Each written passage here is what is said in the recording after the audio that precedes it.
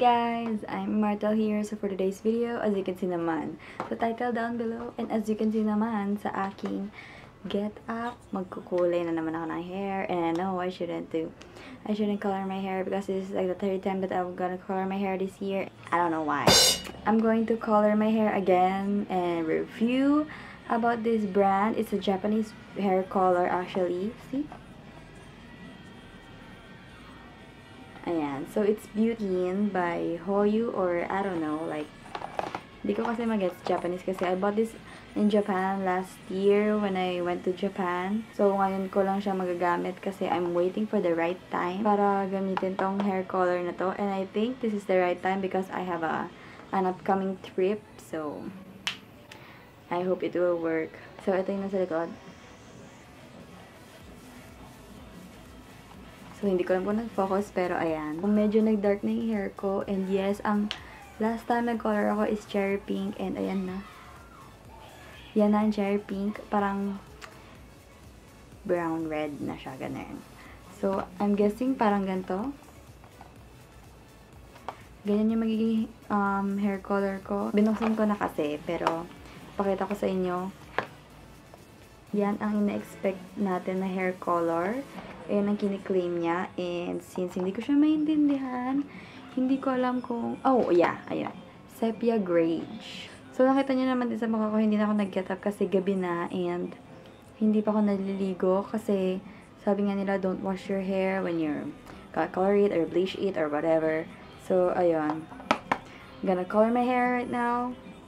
And I hope maging maganda naman itong product na to because I think ang mga Japanese brands, also their hair products is really, really nice, really good. So, yeah, actually, I think Japanese brand din yung ginamit ko before yung cherry pink, yung Beauty Labo. I'm not so sure, but I think it's a Japanese brand because nakita ko to, Hoyu, and parang Hoyu din yon yung Beauty Labo. So, yeah.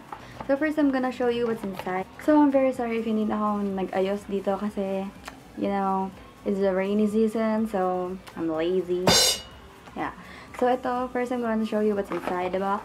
So, since na-open ko na siya, kasi na-curious ako kung anong laman. So, yan, meron din siyang ganyan. Cream colorant, cream developer.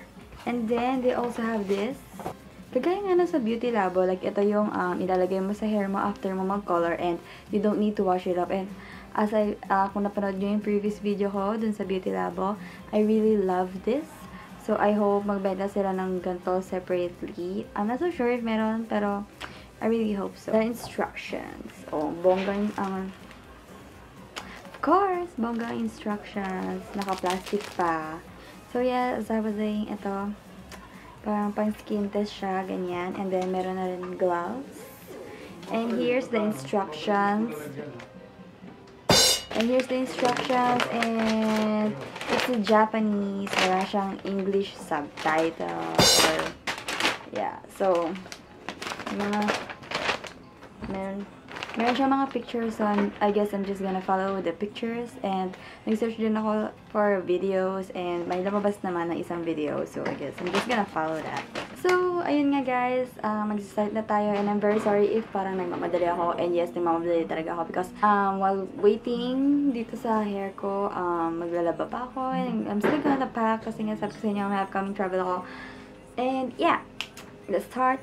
So, if you watch my previous hair color videos, alam niyo naman na nahihirapan ako kapag dito ko gano'n straight. So, I'm gonna use this instead. Yung aking mate. So, I bought this sa Hortaleza. Ayan, yung pang hair color. And also the clips. And also this. Yung lalagyan. And also this. All Hortaleza. Very affordable. Very convenient. So, yeah.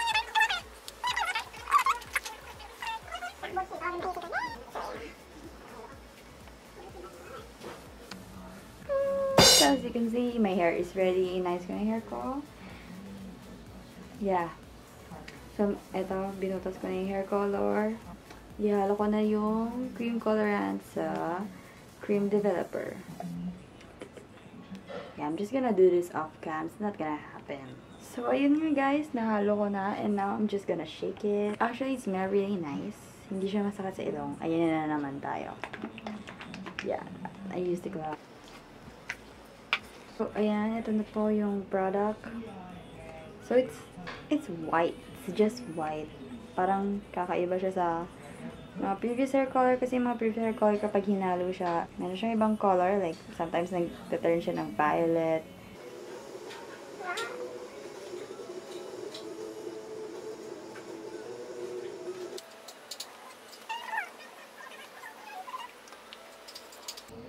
So, ayun nga guys, baka napapansin nyo, bakit siya nag-English or whatever.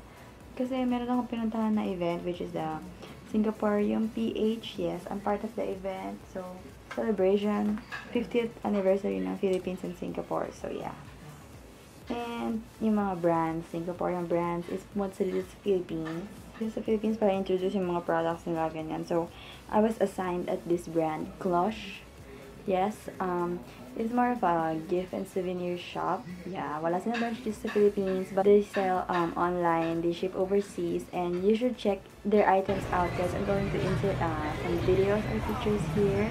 And the owner, Sir Alan and Miss Chloe, they're really nice, like very, very nice person. Yeah, I didn't get to meet Sir Alan's wife, but I heard that she's also nice. Yes. I really wanted to help them out. And ayun, so medyo na sanay ako mag-English kasi mga Singaporeans and also mga Englishera yung mga tao. Ganun. Also, after the event, they gave me a freebies. Yeah, from their brand. So nice. So guys, I'm just going to finish to color my hair and then I'll get back to you. Yeah, kasi it's kind of hard. Yun na guys, tapos ko na i-color yung hair ko. And now I'm going to wait maybe 30 minutes to 1 hour. I don't know, wala nakalagay. Or maybe may nakalagay, pero magets. So, kung nakita niya, parang ganyan yung itsura kasi parang sinunod ko lang yung picture. So, after ko ilagay, minasage ko siya for like 5 minutes. So, kung may nakakaintindi man sa inyo ng Japanese, comment down below kung ano ba, tama ba? Ano ba dapat? So, yeah. So, I'm just gonna wait. So, while waiting, sabi ko nga, maglalaban na ako and everything. And then, I'll get back to you maybe tomorrow. Kasi, super late na talaga, like gabi na. Para tomorrow, sa umaga, diba, para kita nyo sa daylight yung hair. So, hey mortals, I am back. And as you can see, ito na po ang kinalabasan ng aking hair color. And I super duper love it. Like, yes, ito talaga yung isa sa mga ina-achieve kong hair. Like, brown siya, but brown na talaga siya. Hindi siya yung orangey brown or something. Pero mag-insert ako ng clip. Yung hair ko indoors and outdoor. So, yung sa indoor, hindi ko alam kung bakit parang orangey siya. Maybe because of previous hair color, parang medyo nag-show pa rin siya. Pero dun, nung nasa outdoor ako, I super love yung pagka-brown ng hair ko.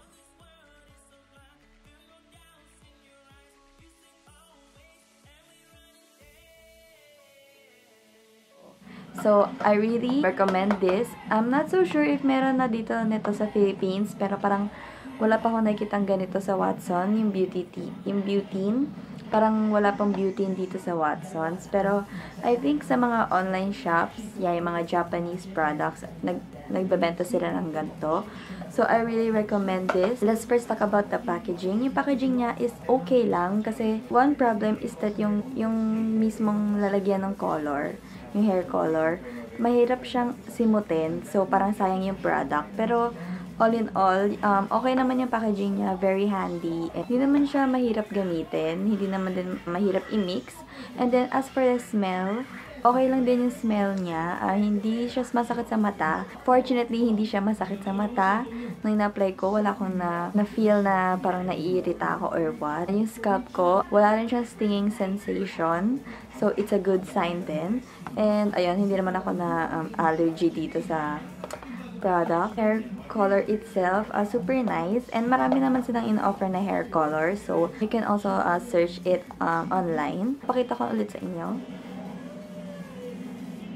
Ayan. So, since medyo nag-dark na yung hair ko, parang ganito na yung lumabas. Yes, and actually, yung dito sa taas, ganito siya kasi black na yung hair ko. And then yung dito, parang ganito. And then yung dito sa bandang baba, may mga konting highlights pa kasi ako from my previous hair color. So, parang medyo ganto and ganto siya. So, if gusto nyo ma-achieve yung gantong hair color, I will advise you to bleach your hair. Medyo hassle kasi kapag ikaw mismo nag-bleach ng hair mo. So, pwede naman kayong bumili ng hair color and then magpa-bleach kayo sa salon tapos i-offer nyo na meron kayong hair color. So, all in all, wala akong naging problema. Like, sabi ko, Japanese product to and parang na-mention ko yung Beauty Labo, which is a Japanese product din. If napanood nyo yung previous video ko about that, meron ako naging concern doon, which is parang nung nagbabanlaw ako, ang tigas niya sa hair. Pero ito, hindi. Super smooth nung pagkabanlaw ng hair color and madaling banlawan yung hair color. Iniwan ko siya ng 1 hour and then, ayun, madali naman siya banlawan. Hindi na naging matigas yung hair ko. Naging matigas lang siya nung after ko banlawan, nung pinapatuyo ko na. So, it is advisable talaga na gamitin yung after color treatment. It is really advisable that you will use this after. And so far, ayan, naging super smooth yung hair ko and super shiny. I really love it.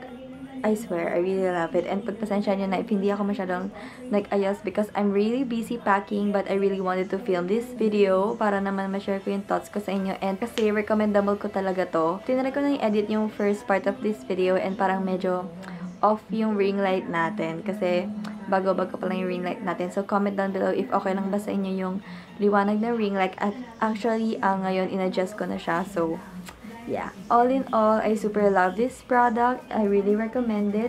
Wala akong naging problema dito and so far, it helped me achieve my hair dream. Pero hindi naman to yung pinaka-dream ko kasi, ayun nga, medyo nag-darken na yung hair ko. Siguro kapag medyo light pa yung hair ko, mas ma-reach ko talaga yung nakalagay dito. Like, ito. Gusto ko kasi yung ganito, yung pag-brown yung hair color. Brown lang, wala yung orangey effect or reddish effect na ganon. Gusto ko brown lang. Ayoko ng brassy brown. Gusto ko yung coffee brown. Kaya na rin humusga and I really think the Japanese hair products are really nice. They're so amazing. So, recommendable talaga siya. And guys, I just want to say sorry if na-bother kayo sa eyes ko. And sabi ko naman sa inyo, madaling mairita yung eyes ko. Kaya, ayan, meron po tayong kulite, kasi sabi ko nga, kulite is life. Like, ayaw niya akong pakawalan. So, ayun. And sinisisi ko rin yung isa kong friend. Like, meron kasi siyang sore eyes. Yan, si Love. Huwag kayo mag-subscribe dyan. Charot lang, charot lang. So, that's it guys for today's video. Sana naman nag-enjoy kayo. And if meron pa kayong mga questions, just comment down below and I will answer them. And also follow me on my social media accounts. Everything's on I Am Immortal. Facebook page, I Am Immortal. Also, Instagram and Twitter, I Am Immortal. Lahat sila, I Am Immortal. And I hope I will see you soon again.